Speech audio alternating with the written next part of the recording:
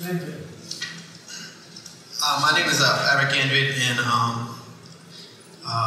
the reason I'm concerned about the property taxes and the tax assessment in our city is because the system is not fair.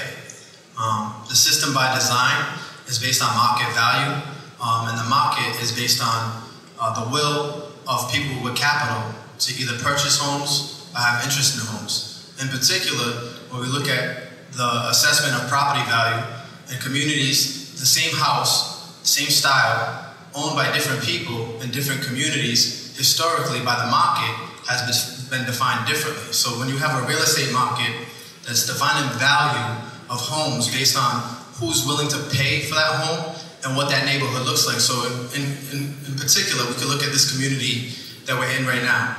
This is a historic African-American, Caribbean, St. Helena, and Native community.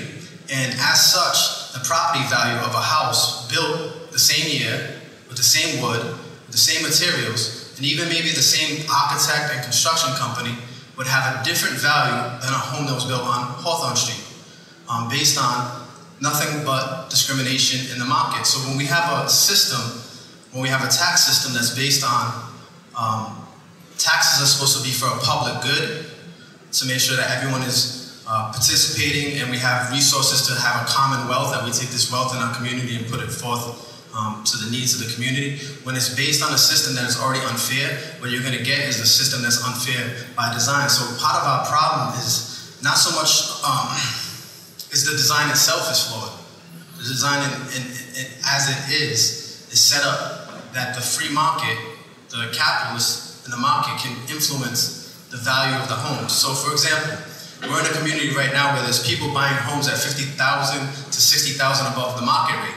That's going to increase the property value in these homes, and we're already facing gentrification, in particular in our communities. Our communities have been harmed by the assessment of our homes, in the sense that many homeowners were not able to pull out equity to fix their homes if they had an issue with their roof, or they wanted to send their kids to school or college.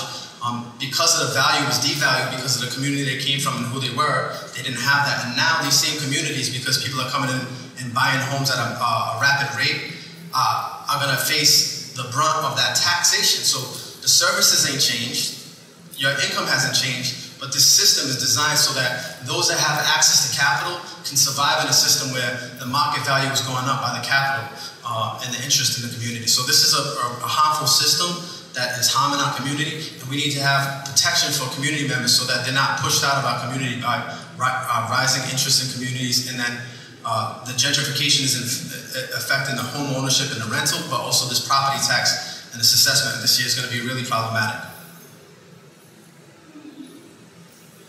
With the expected railroad completion, manufacturing, and waterfront development, communities are concerned with gentrification. What is your perception of this, and how will the assessors offer assistance to our community?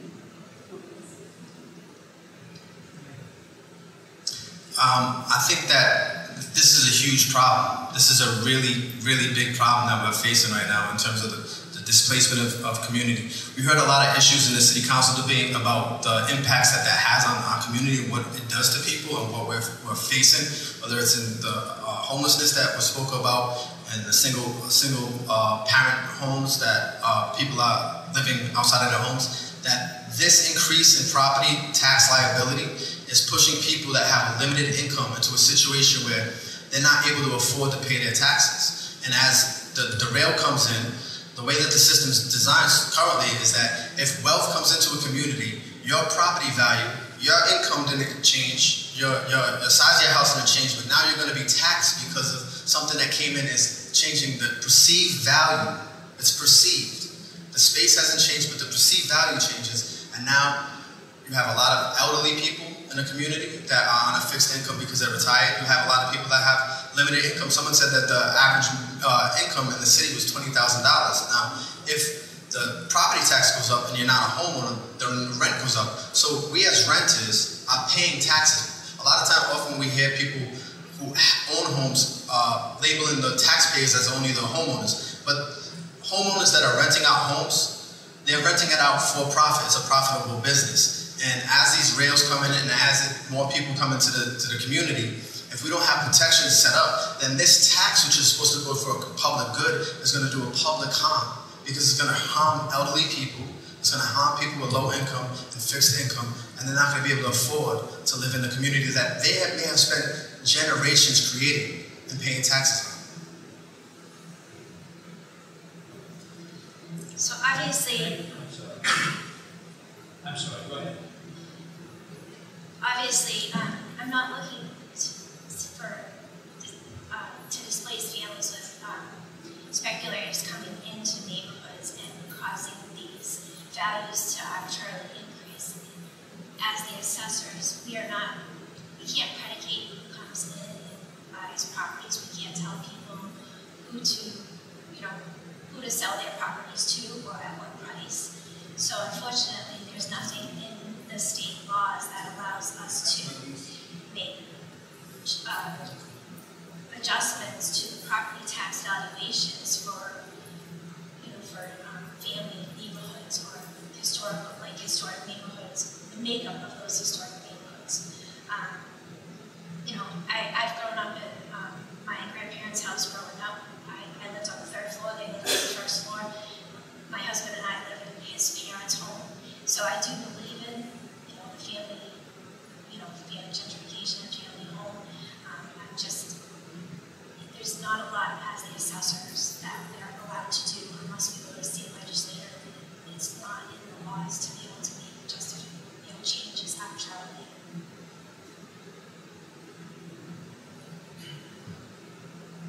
I'm sorry, I should have told you that during the question period, we're limited to 2 minutes for the answers. I'm sorry if I went Ms. Saunders, do you plan to meet often with city residents, or do you meet often with city residents? For instance, at neighborhood meetings, to explain how valuations work. Because I'm sure people call the office and say, my taxes are going through the roof. Why is that? So do you do some of that? We have done neighborhood meetings in the past, and I've attended those. I don't think that we have since COVID. But if anybody calls, I would be more than welcome, happy to explain anything to them. We just haven't had any neighborhood. We haven't gone to any neighborhood meetings in the past years. Yeah, I believe it's a really important conversation that needs to happen on a wider level. And as Ms. Saunders was saying, it is a fact that this is set by the Department of Revenue, and I think that what we really need to do to change the way our society is one of the first things we have to change the consciousness around the system. The system is flawed as is, and that we really need to address the flaw and get that education out there, and then advocacy is a strong thing. As Mr. Berger was advocating, that you may not have the ability in the role of an elected office to do something, but you also have the ability to use that platform to push an agenda.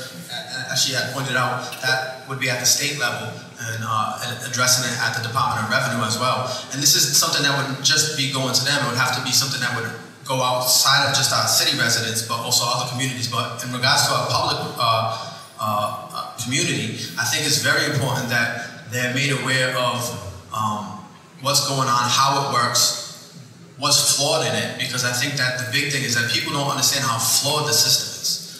And then also where there are ways and means to mitigate the effect of the raise in the tax rate, that families need to know that those options exist. In particular, I know that they exist for folks of elderly folks, senior citizens, but we also have to think about families, working families of people on a fixed income.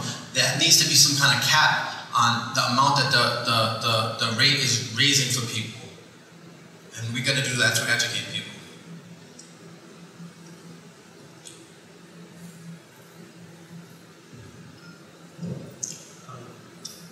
Even though the assessor's office doesn't have any power, according to the charter, to address issues of certification, is there something, because of the knowledge of property values, that the assessor would do to recommend to the policy-making bodies like the city council, or I guess change the charter, to address gentrification? Everything that we do as the assessors is really based off of the state law. That's Mass General laws for all of the cities and towns of Massachusetts. So I'm not quite sure that any of the city council could actually change those laws. I'm not quite clear that they could. Well, the second, could you advocate for the state legislative delegation of the benefit to try to change the laws? I don't know how, I mean, we haven't, I guess we could reach out to them I just don't know the process that would take, because it's really predicated, everything is based off of the state law, Mass General law, so it would have to be through the state legislature to make those changes, so we could go that direction.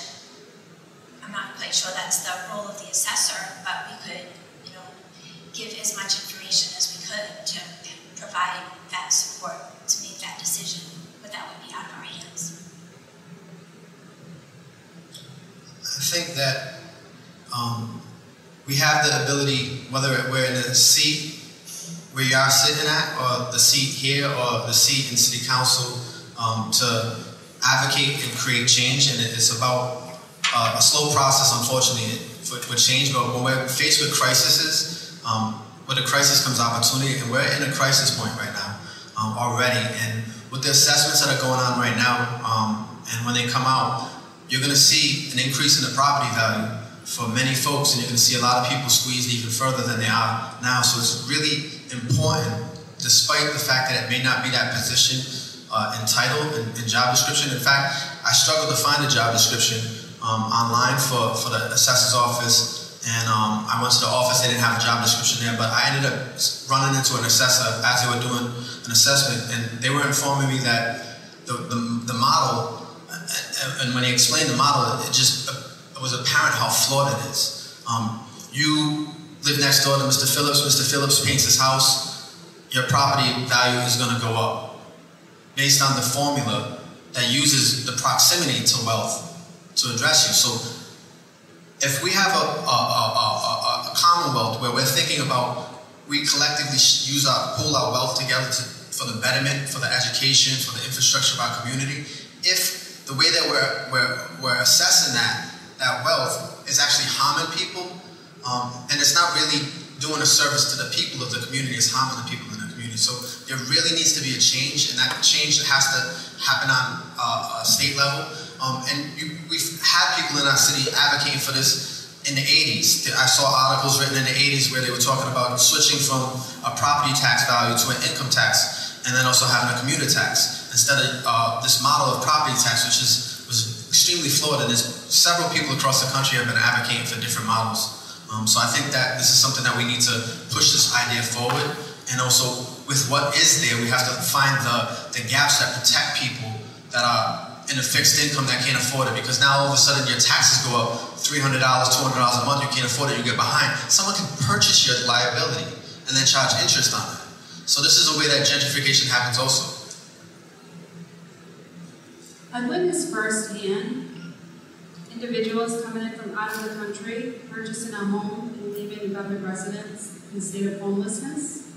If you have the opportunity, or I should say, are you willing to go to state legislature to make appropriate changes for our citizens? And if so, what would that look like, and what would you be advocating for? I've already started to do that. I spent a lot of time last year advocating for some housing bills around the lift of rent control and other issues and advocacy at the state level. So that's something that is crucial in this in particular, and it's something that I'm going to do whether I'm in this position or out of this position. But it's clear that we really need to address at the root, which is the Department of Revenue, and how we're defining the model and the formula that they're using. Because if you're using a broken formula, no matter how well-intentioned you are, the system is flawed from the beginning. So that flaw is harming people, and we need to get out there ahead of this. This needs to change like yesterday.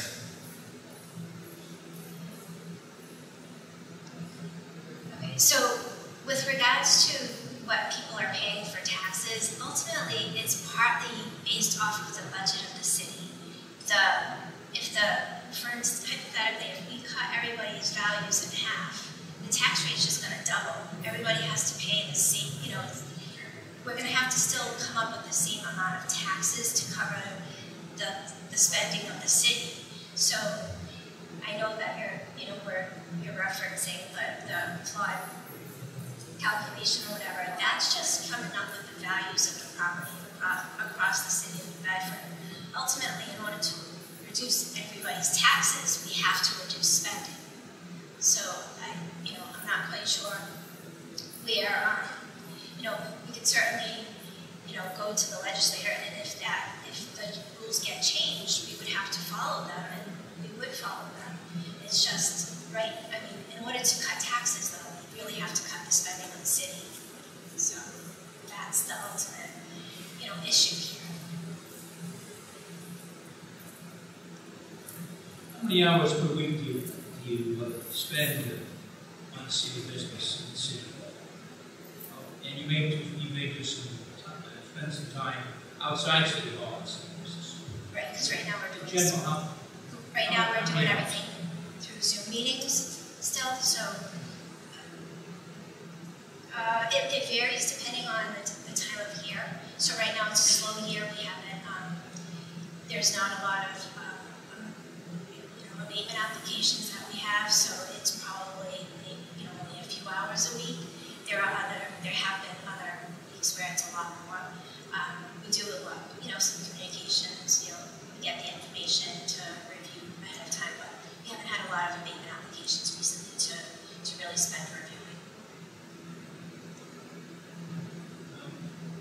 Mr. Andrade, I'm sure you said you'd spend all the hours you need to spend to do the job. So, from what I was told when I went to the office, they said it was a 20-hour a week expectation, but it clearly is probably predicated on what the workload is. But that's what the assumption I had was. It was a 20-hour a week position.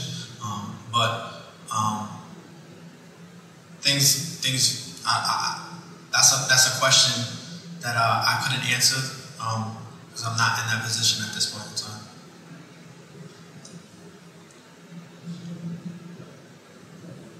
So this is a philosophical question which you wouldn't normally ask an assessor's race, but I think this year, because of the issues that are being raised on gentrification, I would ask, isn't there an argument to be made that gentrification is a good thing for the city, especially a city like New Bedford, brings in professional people who are going to spend money, maybe create jobs,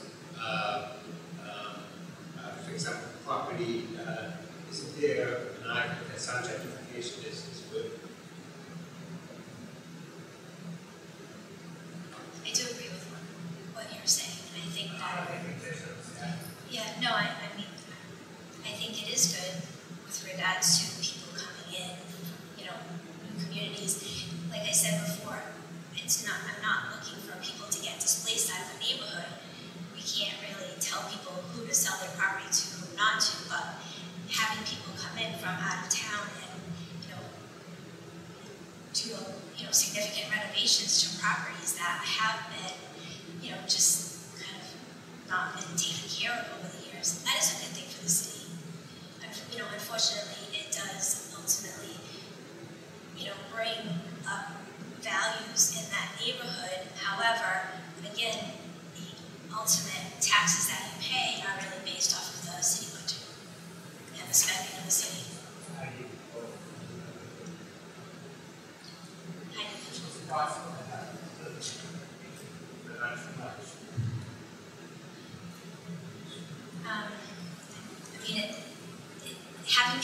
Having new blood come into neighborhoods is actually a good thing. The concern is what he's bringing up, that some people are going to be hurt because their taxes are higher. Again, so we need to kind of go to the city council and the mayor to try to control the spending of the city to kind of cut the taxes. I think that there's in our society, outside of just cutting the spending, because we could probably, in my mind, find ways to tax differently that would meet those needs. So, for example, an income tax. That may resolve that problem. That's something that can be looked at. Also, as was said by Linda Mara was talking about nonprofits. We have institutions like in Massachusetts. We have a lot of profitable educational institutions that have endowments in the billions that bring in a lot of use into the public works and the needs. BCC and University of Massachusetts in Dartmouth, institutions that are adding on to the burden in our community. And those institutions are a little different from the Harvards, which are in a very different situation, but these things are things that I think that we really have to relook at. And we also have other institutions, but that's a radical change that would take a lot of time to change. And I think that gentrification is a very harmful thing.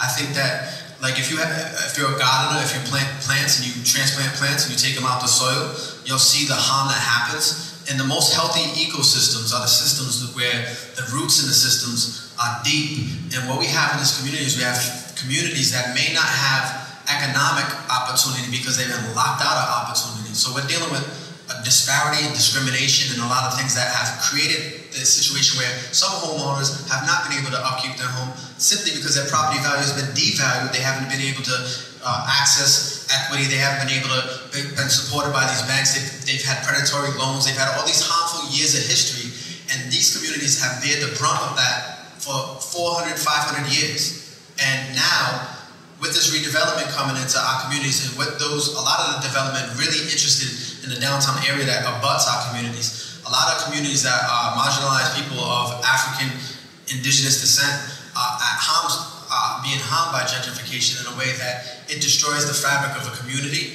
And when you do that, there's something special that's really lost. And I think that we can't think gentrification is something that's good.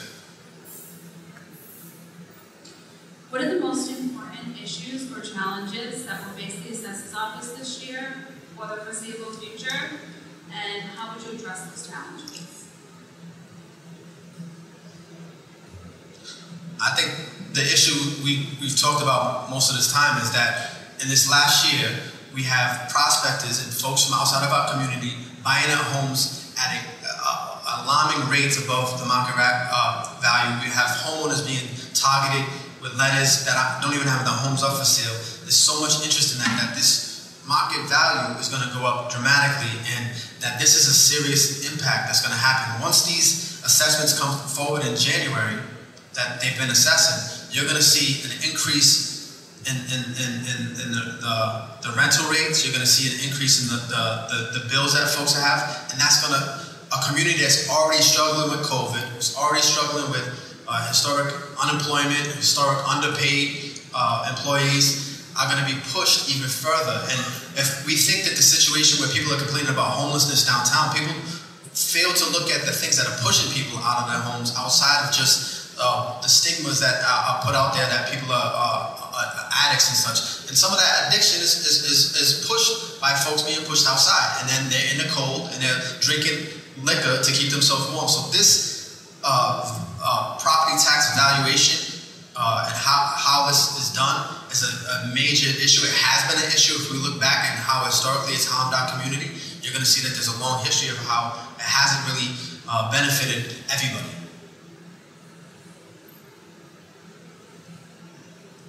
So, again, the whole process of assessing the values of the properties starts pretty much in January. We're looking at 2 years' worth of sales. The fact that the sales prices, people are paying a little bit more for properties now than what they were a couple years ago, it will factor into the calculation of the assessed values because we're looking at them over a 2-year span.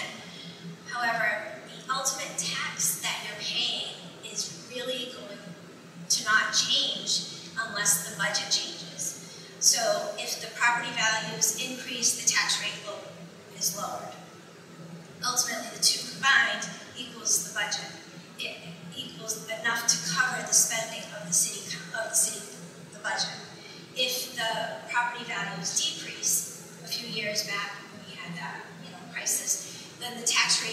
increases, the two combined still have to cover the city spending. So ultimately, where all of the values are increasing, you know, but ultimately the overall amount that you're going to pay for taxes is still ultimately determined by the budget.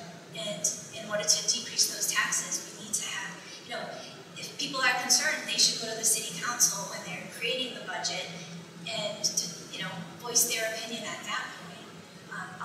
Again, you know, the values go up, the tax rate goes down. Ultimately, we're going to pay the same. All right, it's time for the closing statements here. We could have maybe short on time, so a minute or so. When do we start with this one? My name is Erik, and I'm running for tax assessor in the city of New Bedford. Our major concern is the style in which and the formula that is used to assess the property values in our community, and also making sure that our families and our communities understand the ways in which the tax values are set, and also ways in which they can apply if they're senior citizens. And also, I want to look into other options of how we could have a different tax model and advocate on a statewide level for our community. I'm somebody that is not afraid to look at something and say it's flawed, and that if it's flawed, then we need to advocate and we have to change consciousness around it and we have to organize around it. I have a history of organizing. I have a background in computer science. I don't have a tax background, but I took differential equations and calculus and all kind of math, and I'm a fast learner. But also, I think that my goal would be to be an advocate for our community and a change. Thank you.